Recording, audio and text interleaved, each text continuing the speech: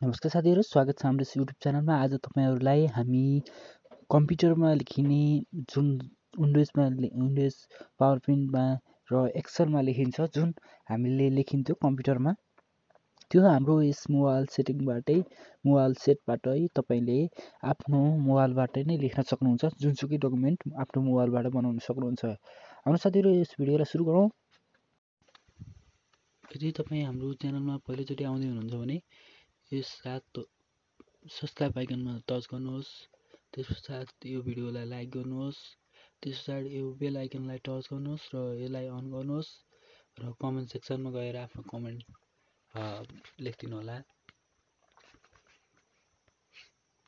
तपाईले जान्न पर्ने कुरा के रहेको छ भने सर्वप्रथम यस लाई लेख्नको लागि तपाईले आफ्नो मोबाइलमै त्यो कम्प्युटरको सेक्सन बनाउनको लागि WPS अफिस भन्ने एप्स डाउनलोड गर्नुपर्ने हुन्छ। जस्तो मैले तपाईलाई प्ले स्टोरमा गएर देखाउँछु।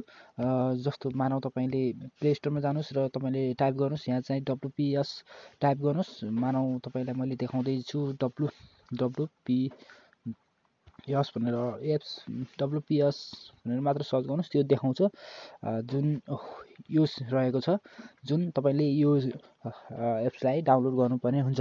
त्यसपछाडि तपाईले डाउनलोड गरिसकेपछि तपाईले यसलाई तपाईको मोबाइलमा आइसकेपछि ओपन गर्नुपर्ने हुन्छ, जहाँ तपाईले आफ्नो यस्तो प्रकारको इन्टरफेस खुल्छ। मैले यो बनाएको छु साथीहरु, त्यही भएर यस्तो खुलिरहेको छ। यो मैले भर्खरै पावरपोइन्टमा यहाँ मोबाइलमा बनाइरहेको थिएँ, तपाईले देखाउन सक्छु।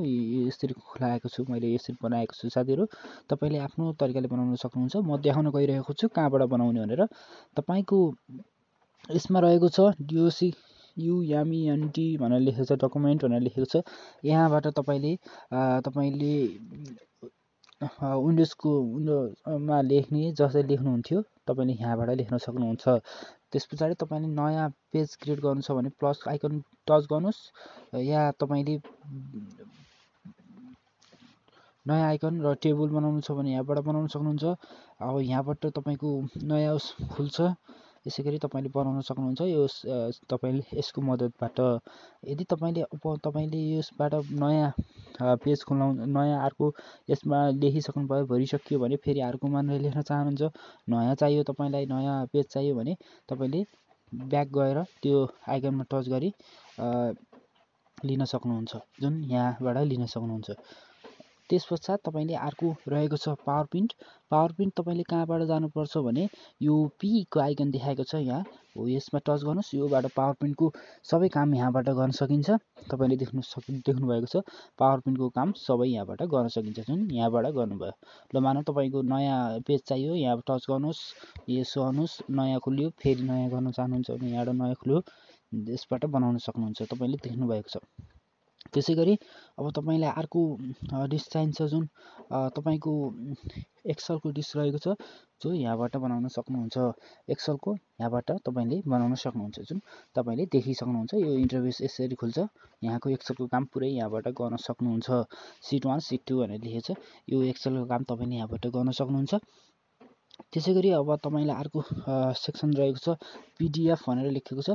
यो चाहिँ तपाईको डकुमेन्टहरु लाई स्क्यान गर्ने, तपाईको करप्सन गर्ने, काट्ने, फोटोहरुलाई स्क्यान गर्ने काम गर्छ। यसलाई चाहिँ तपाईले यो एप्स चलाउनु भयो भने तपाईले जान्नुहुनेछ। मेमोरी लेखेको छ, यसमा पनि तपाईले डकुमेन्टहरुलाई टाइप गरेर राख्न सक्नुहुन्छ। यसमा टेक्स्ट लेख्ने हो, तपाईको कुनै पनि कुरा लेख्दै हुनुहुन्छ भने यहाँ लेख्न सक्नुहुन्छ। यदि हाम्रो यस भिडियो तपाईलाई मन पर्यो भने हाम्रो च्यानललाई लाइक, कमेन्ट, सब्स्क्राइब गरिदिनु होला।